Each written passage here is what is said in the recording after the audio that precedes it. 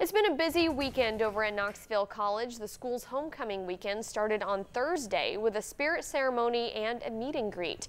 The party continued with golf, campus beautification, and a gala on Friday. Saturday was a day full of music and performances, and the director of Alumni Affairs says although the pandemic has caused the crowd sizes to shrink, they'll keep the party going.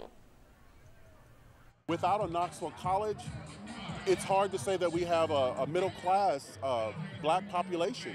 People have either died off or moved out of the community. So we're trying to rebuild that. Knoxville College is a mecca. I mean, it's huge for the city of Knoxville and the surrounding counties. And we want people to know that.